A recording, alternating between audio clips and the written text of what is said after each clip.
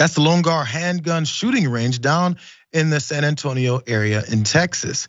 And that's their promotional video where they'll show all the different things you can do. It's a huge complex, all these type of things, clay shooting, look, ranges, all these different kinds of weapons that you can fire. It's so much fun. One thing that you can also do apparently is walk in and walk out with a huge gun. Machine gun is what they called it.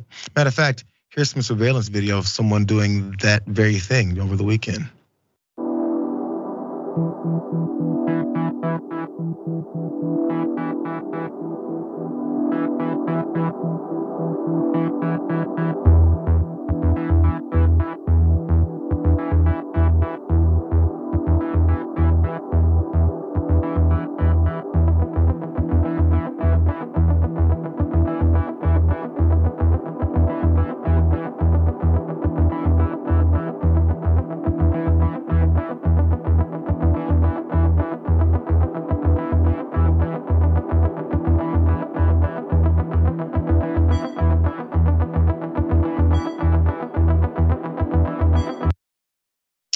So as you see in that surveillance video, a woman walked in, paid with cash, which is against the store policy, and then walked out with that huge gun. You see it on the counter right there?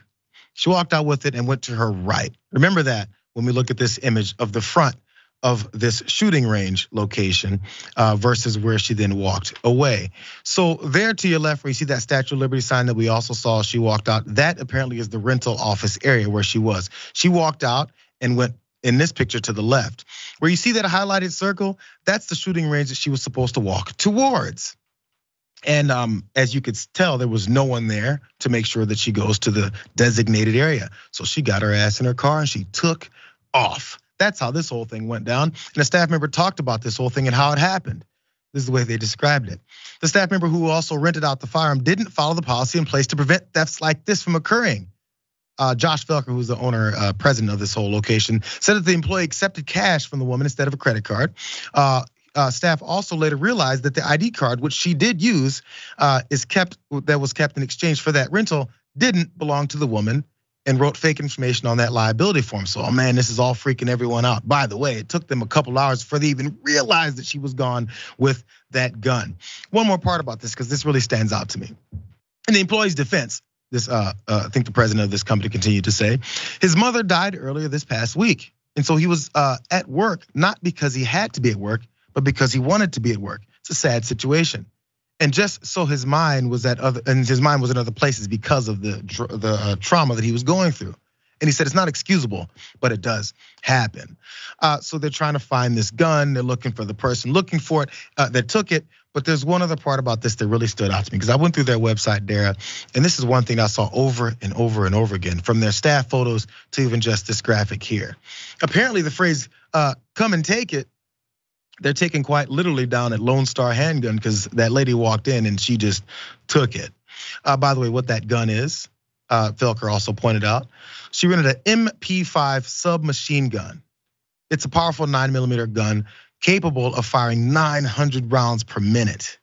After customers rent out these firearms, they're supposed to go to the range next, as I pointed out, but instead she went the other way and took off. So let's look at a picture of that gun, in case you guys aren't the gun nuts that I'm probably not talking to. This is the gun that could cause such mass murders, Dara. But she took off, ran off with it, and even as of now, they haven't recovered that gun. We will get to how they did actually catch up with the suspect. What are your thoughts here? This is madness, man. Well, okay. First of all, and I don't think you actually showed the part in the video where, I don't know if it was the owner of the shop or what, had said they tried to justify, well, at least the gun wasn't loaded. Like as if you can't get ammo. Like that was, it's pretty comical. Even here saying who put out that statement, by the way, of the employee's mother passing. Oh, I think it was the owner or president of it, Josh Felker. The employee himself, right? No, not himself, but he was saying he was, going through it. So. Oh yeah, I'm sure we're gonna trust the store owner on that, as if he didn't actually make his employee probably come in because of the capitalistic society that we live in.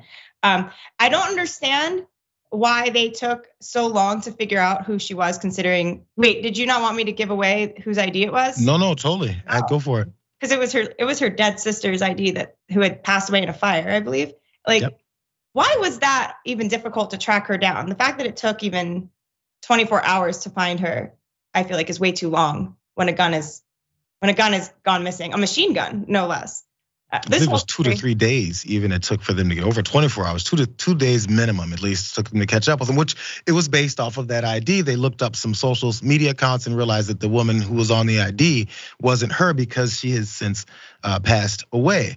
But she did use her sister's. Social media? Sorry. I'm sorry, go ahead. The police looked up her social media?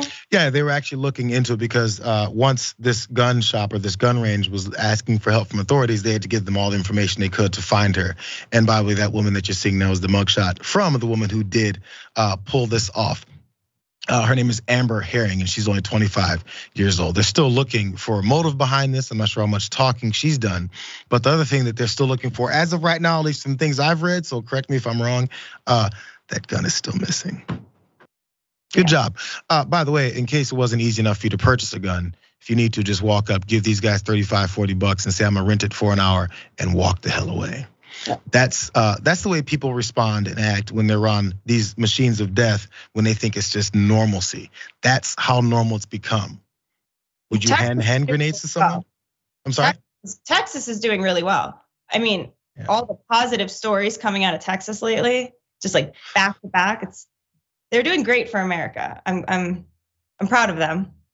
And then as children die and other innocent folks die when they go out on a normal afternoon, the response is, let's worry about something completely different so that maybe you guys will understand what it is that we're covering up. It's the way this has been going about for some time.